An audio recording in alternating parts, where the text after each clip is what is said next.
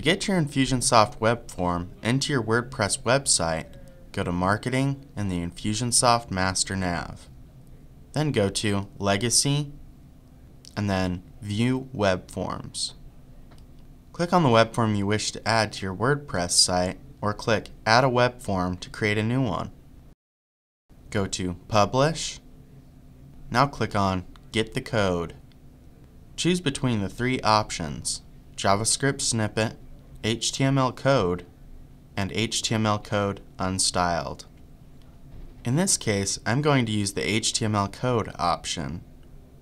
Go ahead and click the HTML code area and press Ctrl-A or Command-A, depending on whether you use a PC or Mac, to select all of the HTML code. Copy the code and go to the admin side of your WordPress site. I'm going to show you a couple different places you can put your Infusionsoft web form: a WordPress page and also a sidebar widget. First, let's put our web form onto one of our WordPress pages. Go to Pages within WordPress and click the page you wish to display your web form. Click where you wish to display your web form and paste the code. Now click Update to update the page with the new web form displayed. Visit the site and view the updated page.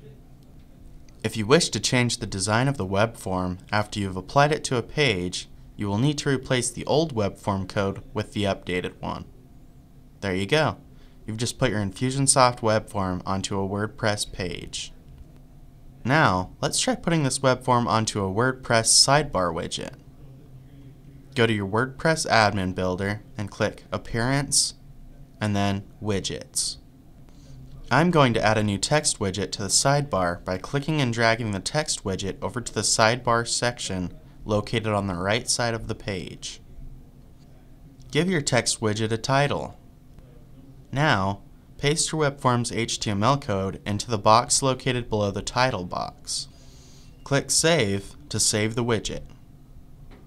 Visit the site and view the updated sidebar widget. You may notice that the web form's width is too long for the sidebar. To fix this, go back to the admin side and edit your text widget by clicking the down arrow in the sidebar section. Go to the box located below the title box and scroll down until you see Body Container. You'll see that there is a width of 425 pixels. You can change this to whatever you seem fit. I'm going to change mine to 235 pixels and click Save. Visit the site and view the updated web form. Voila! You've just applied your Infusionsoft web form to a sidebar widget within WordPress. Thanks, guys.